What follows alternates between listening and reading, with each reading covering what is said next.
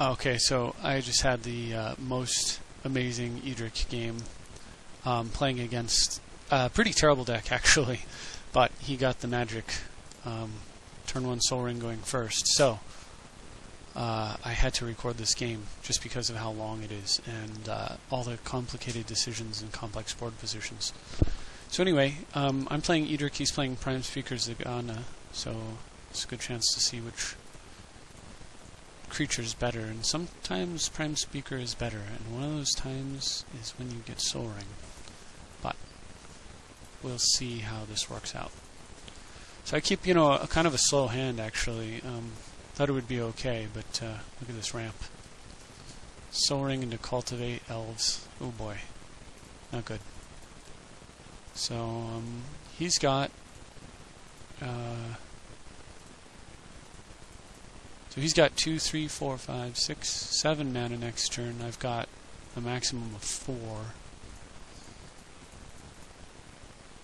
He gets down with Garrick. Primal Hunter. That is not good at all. So I was thinking about sacking the Elder here, but I have that Cradle in my hand, and I thought maybe I'd play Land Dryad, keep the Cradle active. I really wasn't sure what I was going to do, and I was trying to figure out how to make Unified Will come on board. I was hoping to be able to counter his Prime Speaker.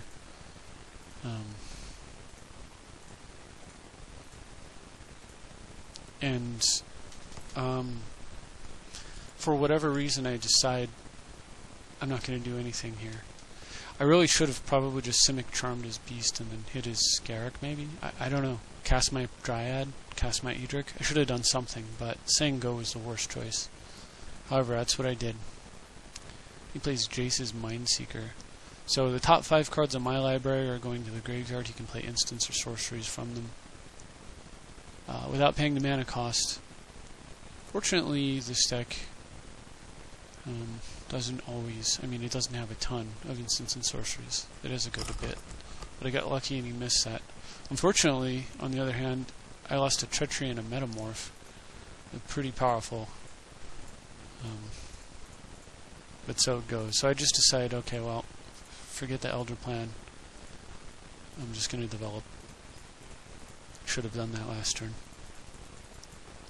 with the Dryad, but oh well. So get down with Hermit, trying to figure out if I can... I'm still trying to kind of get Unified Will on board, but I do have the Cradle in my hand also, so I've got a nice curvy play next turn. He draws 5 cards off Prime Speaker. Plays Deadly Recluse, so... Luckily he's not playing I don't know, Deadly Recluse. That's not what I consider a good card, so... But most of the rest of his cards are pretty good, so I can't say he's not playing good cards. It's just... He's got a few sketchy choices in there that are helping me out pretty significantly. So, there's Cradle. And now I finally ramp like I should have earlier. Going to get an Arbor to fuel Cradle, and I have a Sylvan, and I was thinking... Yeah, I'm pretty good here because, I'm going to take another hit. Usually this kind of... usually against players like this, if you clutter the board up with enough things, it convinces them not to swing. They don't take the time to do the math and figure out how you would block and all that. They just look at it. It looks confusing. He's got a flyer to attack with, so he probably won't swing. That was my plan. The other thing was he could have gone ultimate with Garrick here, and then I'm in a horrible spot, but I was kind of banking on greed. And sometimes that's all you can do. So he grips the Sylvan, which is a real bummer. Obviously, at this point in the game, and then plays this, so he's going to be drawing cards off of drawing cards to draw cards so he can draw more cards. And he's greedy for him, so... That's what he does. He takes 6 cards instead of making, 1, 2, 3, 4, 5, 6, 7, 8 creatures. And really, I can't blame him for it. I can definitely see the appeal there. He could potentially draw another 6 next turn. So, well, if I didn't have this in play. So, 8 more damage. He has to discard some of those cards he drew. He is Snapcaster. Nothing to target. So, At this point, as far as creature count goes, I've got 1, 2, 3, 4, 5, 6, 7. 1, 2, 3, 4, 5, 6, 7, 8, 9. He's up by 2. Even if I play Snapcaster and bounce a creature, I still could not Unified Will. So now I'm down by 1. I swing in, and I was very tempted to just go after him and try to, like, because I put in Merchant Scroll in the deck, so I wanted to like draw Mystical Teachings, Merchant Scroll, or you know, the Overload bounce spell. That's the card I want, right? But I decide Garruk is just too dangerous, and if he draws another 6 cards, I'm definitely doomed. So I just try and growth the Dryad and take down Garruk. If I had played Dryad, of course, earlier, like I had wanted to, Garruk would have died before he drew the 3 extra cards. I mean, this game would have been totally different. Not like I wanted to, but like I wish I had, I should say. So, Blatant Thievery he has on my Gaia's Cradle, which is so bad for me. Cradle and Soul of the Harvest is like, I mean, he could just go off drawing guy after guy, right? I have to, of course, I have nothing I can do about it. 1, 2, 3, 4, 5, 6, 7, 8. 1, 2, 3, 4, 5, 6, 7, 8, 9. I can tap 2 and Snapcaster bound. Like, there's just no way. I have to let it go. And he has Homeward Path, so I don't know. Blatant Thievery, Homeward Path combo, I guess. So he gets on with Recluse, and at this point, I'm not willing to trade even a single squirrel for the Recluse. So I'm just going to take the point of damage. Of course, I have to take the 4 there.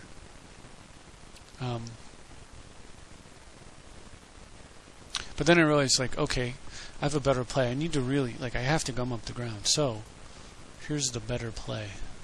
Maybe not better, but here's the play I make. Snapcaster the Simic Charm. Block the spider so I don't take damage. And pick up the Hermit. Of course, if I had had my Cradle, I'd have been a lot better off. But by making this play, I end up taking the same damage due to City of Brass, but I don't... next turn, I'm going to have more creatures than him, so Unified Will comes on board.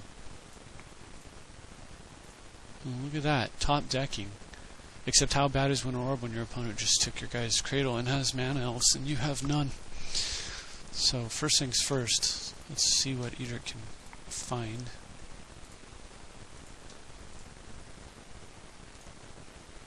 A Priest to go with the Orb, so it's looking a little tastier. So get down with Strange Hermit, making Unified Will active. And I say go because I don't really want to tap out for an orb here.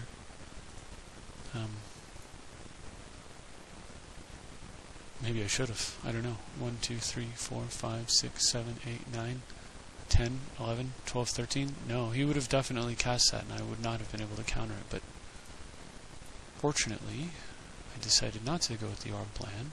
So I Unified Will his Darksteel Colossus. He's actually not that great against me, the Colossus, except that depending on what I have going on, but since I've already burned through a lot of bounce and theft and cloning and stuff, and at this point I don't have an answer, I don't really have the life to afford myself the luxury of taking the time to find an answer, I had to counter him. So he goes and gets Blatant Thievery, I think. Yep. And also draws a card off Soul of the Harvest. Card's such a pain in my butt this whole game. And then steals. I was like, you know, what is he going to steal? Probably Edric's what I would have taken. But he takes Strange Hermit. I don't think he read the card very carefully. It's not scroll creatures you control, it's all of them. So this does nothing to me. Except prevent me from having to pay the upkeep and make him have to pay it if he wants to keep it around. So that's awesome. He swings on the Prime Speaker, and I just decide I'm going to take it all. I don't want to trade guys for that, then just put it back in his hand and let him draw more cards. At the same time, I need to stick it in his hand with Orb, but I want to wait. So, top decking, a Bribery.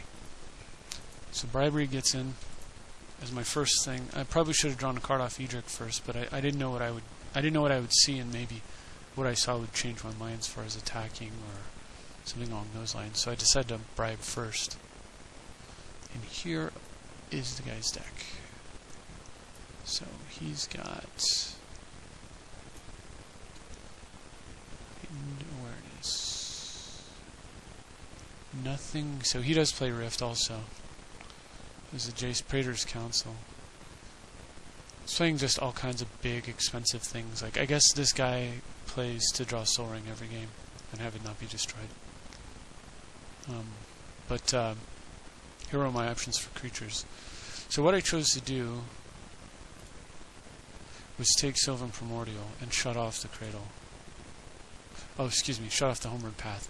I had to kill the Homeward Path because otherwise he's just going to take his Primordial back.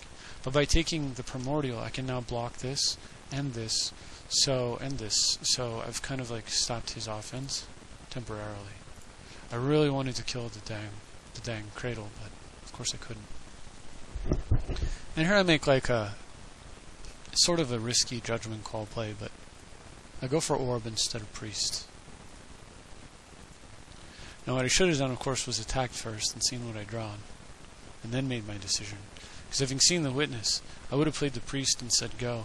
That way I could untap and witness up any of these wonderful things. Most likely bribery. Again. So anyhow, he just opts not to pay for my own personal crusade, which makes sense. And then plays a Solemn. Gets to draw a card and put a land into play, so that's fine. Comes into play tapped. Then he plays an Archdruid, and I'm like, oh my gosh, how much mana is this guy going to have in his big mana deck? But anyway, so he sends in Prime Speaker, and I'm willing to trade. I can't keep taking hits. It's going to be a couple of turns. Like, he's going to have to choose between untapping Cradle and untapping, Islands. So, with his Archdruid out, untapping Islands is a lot less painful. So, but still, it's less Cradle action for him over there. So I definitely make that trade. On my turn, I take a card. Oh, and look at that beautiful sword right there. So it's going to be a couple of turns before I can do much, but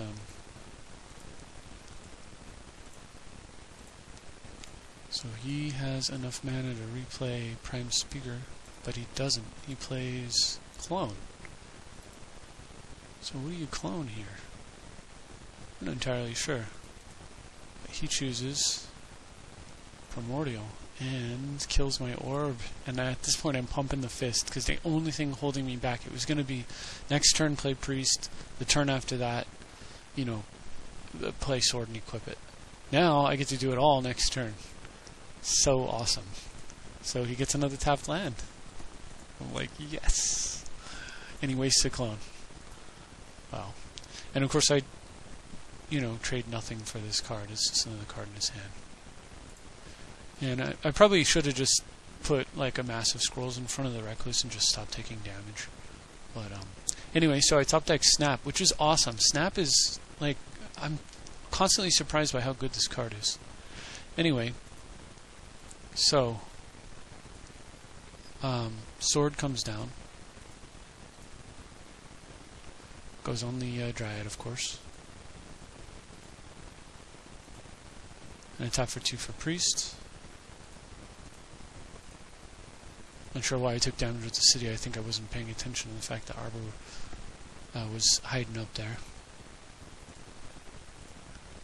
And all my lands on tap. I draw a card, which is Growth Chamber. That's a great card to go with the Snap. So Witness gets. What do you think? Oh, I don't think we'll think about it too hard here. Easy call. Gotta get the Orb.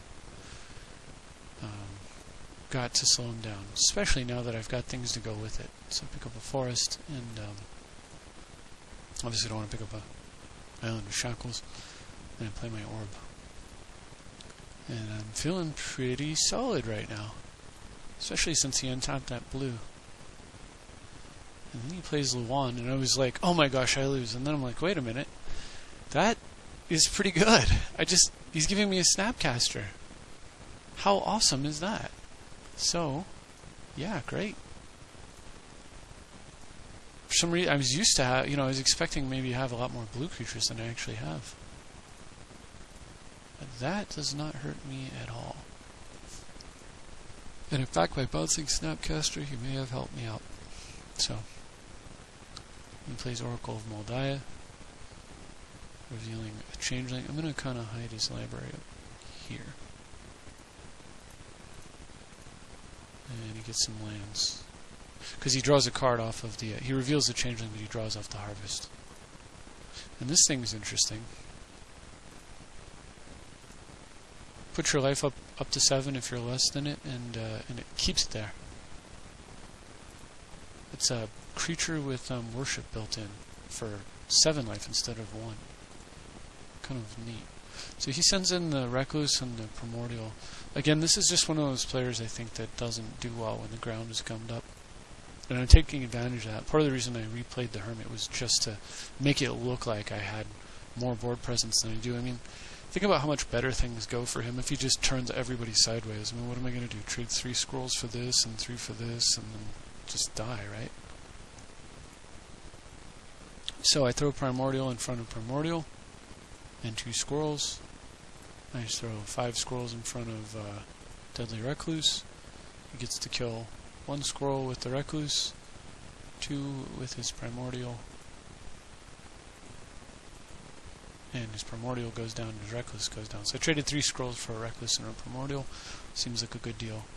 And at the end of his turn I was like, oh, okay, I'll snap now. And then I realized, nope, don't need to. Snap works on your turn. Better, in fact, since I have the Growth Chamber untapped. So draw Spell Pierce. So actually I'm going to just kind of move his library. Well, I suppose it's okay up there, but it looks like it's in play. We'll just have to remember it's his library. So I snap my Witness. And Witness, targeting Metamorph.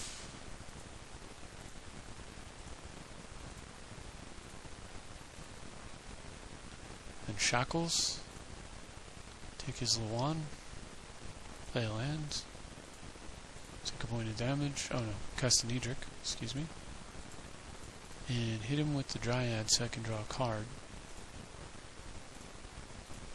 And untap all my lands, which is so nice. Look at that, Rofellos. Excellent. So, I draw Rofellos, and after combat, he says good game, but he was lagging really bad, so explain to him later.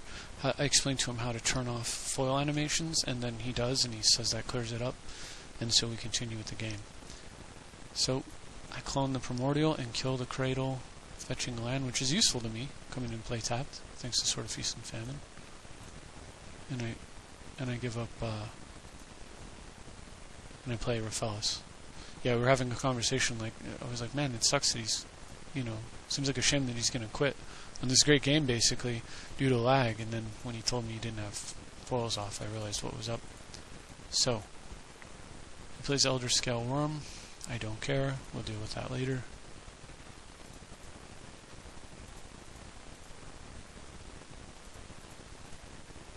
He draws a card. It's a bummer. And now I've got like double Primordial, and it's probably not. He probably doesn't want to be swinging here. Come on, game. Why? So, yeah, I guess I'm lagging too. And he plays Forgotten Ancient, which will of course draw him a card. Why do I have to click this so many times? So, in response, since I had planned to play the Snapcaster anyway, I play the Snapcaster targeting Snap. He's a Snapcaster after all. And I played the Snap on Witness. And then I untap the Arbor in case I'm going to need a blocker, and I have Simic for Spell Pierce if I need it. I did that in response just to prevent him from getting a couple extra counters. Okay, so I give him his Luan back. It's not that important to me now. Draw for the turn and play my Witness, I believe. I was trying to figure out the best way to tap mana to get it done. So finally I settle on Rofellos. And a Witness for Library, of course. against Fatty McFatterson over here. Tapping out exactly right to Bribery. And I get Progenitor Mimic. So he comes into play as a copy of a creature, and every upkeep I get to copy that creature again and again and again. So I copy Witness, and I Witness on Bribery, of course. Smack him with the sword, draw a card. Interestingly, I actually haven't played a land this turn, so that's another island for me, if I want it. So anyway, first things first, Bribery. I'm going to go get Metamorph, and because I'm bribering it, I'm not casting it. I can work around Lawan, but it'll still trigger. So I make a clone of Lawan, taking care of this, and also the possibility of him playing his commander. And that's it. I think that was the straw that broke the camel's back. He gives up. Next turn, every turn, I'm going to Witness Bribery, and Bribery, and Bribery, and Bribery, and that's how the game's going to go. Hit you with a sword, Bribery you forever and ever and ever. And at some point, I'm just going to Shackles. Probably soon was going to Shackles his probably his Forgotten Ancient, maybe his Oracle. It didn't matter, right? I mean, he was going to take one of his guys, and dominance was established. Eventually, I get to draw my bounce everything spell or one of my fetch cards for it, and he will lose. So I guess he saw the handwriting on the wall. Infinite Witness. Anyhow, here's the deck list. I have to say that Progenitor Mimic is a very interesting card. That might make it in here. I don't know. Just that whole unlimited cloning thing seems kind of nutty. And considering I have 2 5-drops and no 6-drops, I could actually pod into it. So it's something worth a thought. Anyway, like I was saying, I took out the green one elf that you discard a creature and search for a creature. Most of the time it was just a Grizzly Bear elf for me. I almost never used it. And I put in Merchant Scroll because I wanted more ways to go get Cyclonic Rift. And you can see how helpful it was for me in that game to have the Merchant Scroll. Well, okay, maybe not. But at least this way I've got 3 ways to go get Rift instead of 2, which is a pretty significant upgrade. So I hope you enjoyed that game. I know this was a very long recording, but it's a pretty epic Edric battle. And if you go back and review the first couple of turns, it seems like an impossibility to even come back from something like that. So I was pretty happy about it. Thank you for watching. See you next time.